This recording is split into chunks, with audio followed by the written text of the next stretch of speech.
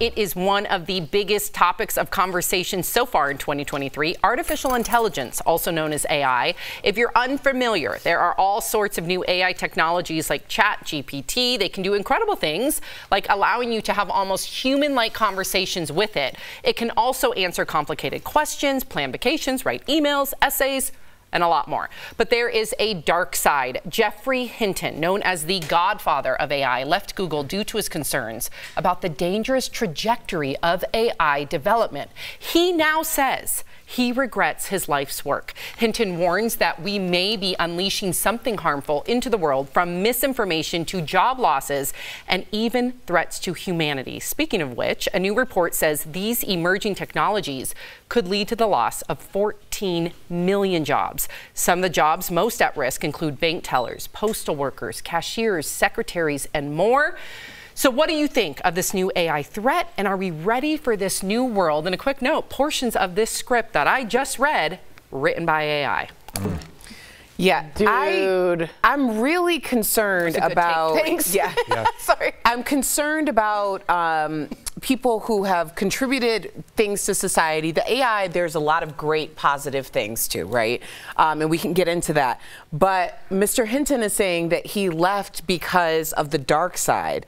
Why are we developing technology without fail stops? Why are we doing these things that can contribute to the possible demise of society? Correct. And you leave as opposed to trying to combat it? Like, who would be more appropriate? Who would combat it? Well, the developer. Why? Like, they're trying to make money. Well, but I'm saying, why come out and say that you're leaving Google because you developed this and you regret your life's work without putting things in place in order for it to... You know the question I always ask, did you give them money back?